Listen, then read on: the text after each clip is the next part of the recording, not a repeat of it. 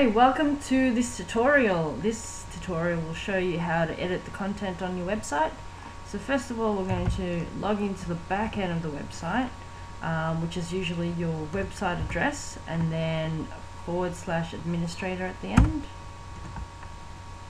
And we're going to open a new tab and also open up your front end of the website. This is what everyone else sees on the World Wide Web. Okay, so we're going to type in the username and password. If you're one of my clients, I would have sent you this information. And once we log in, you'll see a couple of different menu items here, but the easiest way to navigate is through here. You can do it through here. Alright, so we're going to go to content. That's everything that's on your website. Article manager. Articles are basically web pages. So as you can see here, you got home, about, fact, kids, food, you, and you can see here all of them correspond. Alright, say we want to change something in you. Okay, so we just click the article you. Edit all the content that we want to put on there, right there, and save. Okay, so once we've done that, we'll look at the changes made on the front end, and bam, there it is.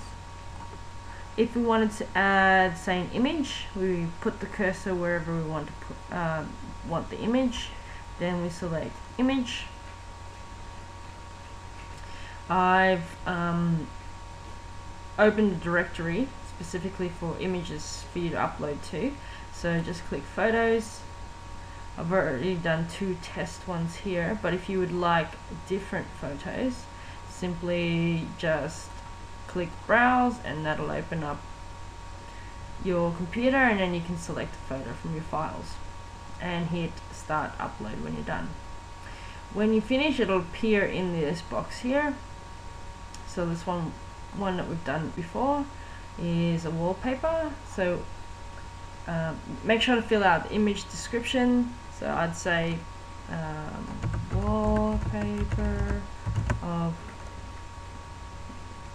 space, and I'd put the same title on there just to make it nice and easy and quick. We can set the align, so we can make it appear to the left or the right. I'm going to make it appear to the left, and insert. As you can see here, it's rather big because I haven't edited it at all. I probably recommend for a site like this, this size would be about 600 pixels. So when you're taking photos or editing them, just keep in mind that 600 pixels wide is probably the largest you want to go. It doesn't matter how long you want it, but just don't go past 600 pixels wide. So if we want to edit that here, we can just click on the image and hit this image button up the top here, and we can actually change the dimensions. So I wouldn't go past 600, so let's make it 590 and hit update. And as you can see, it's made it a lot smaller. So we'll save that and we'll see what it looks like at the front. And bam, there you go. Beautiful picture.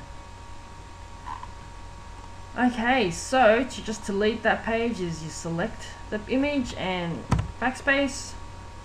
This works very similar to Word or any other document editing program that you've got there. Backspace. Okay, so we've got it back to normal again, or back to how we had it. And we'll just check that in the front end before we're completely happy. Beautiful. That's exactly what we wanted. So that's how you edit your content from your website.